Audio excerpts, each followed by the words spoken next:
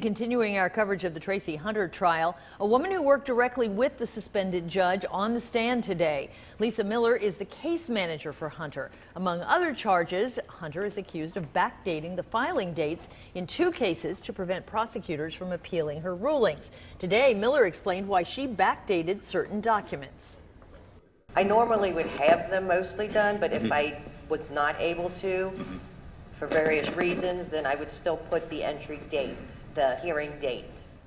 Essentially, Miller said she would put the hearing date on filings rather than the actual date. The trial is ending its 3rd week. The defense began calling its witnesses today. Remember, you can watch this trial live as it's happening on WCPO.com.